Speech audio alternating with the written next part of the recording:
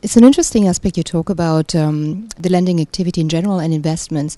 There's been a recent study from Bank of America, Merrill Lynch, saying that the fund managers they interviewed, the majority is looking at cash. And I think the cash level of these funds is at a high we haven't seen since July 2012. Now, that doesn't really spur a lot of confidence, if you ask me, when it comes to the investment activity. Well, I think we're moving into another arena at asset valuations, and this is a completely different type of conversations, but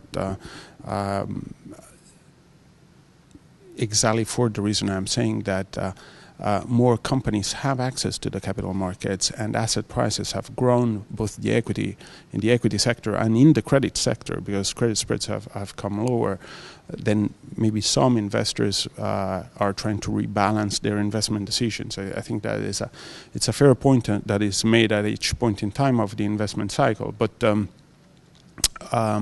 another point which should be a clear signal of normalizations is, for example, the high yield market. So sub-investment grade companies or unrated companies that in Europe had difficult access to the capital markets are now able to restructure their capital base and rebalance the mix of bank debt and capital market funding, and which is tremendously important. So we've heard Abby Cohen this morning. She was mentioning that 2/3 of, if I got that right, 2/3 of the company's debt is a capital market debt, as opposed to 2/3 being bank debt in Europe. Sorry, she was referring to the U.S. market, which is, quite a long way away from the European market. But I think that with the combinations of low interest rates and low credit spreads,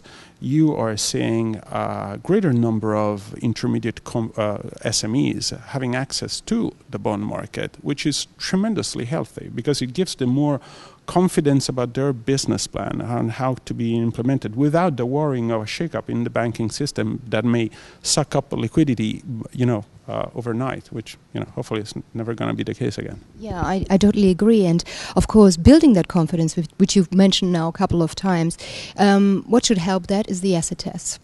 Now, we just had the Fed asset test, 5 banks failing again.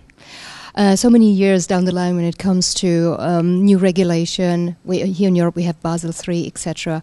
The asset quality review from the ECB is about to come up. Well, does it really matter these days whether the stress test has a good outcome or not when it comes to the trust element?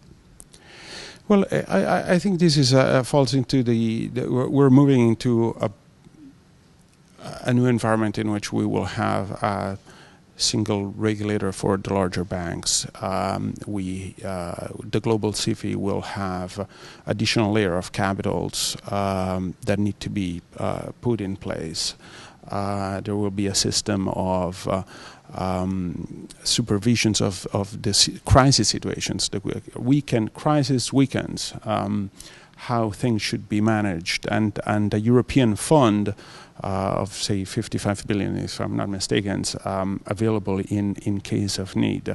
But clearly, I think that what we are going through is a process that, to complement this weaponry, there needs to be, and there is underway,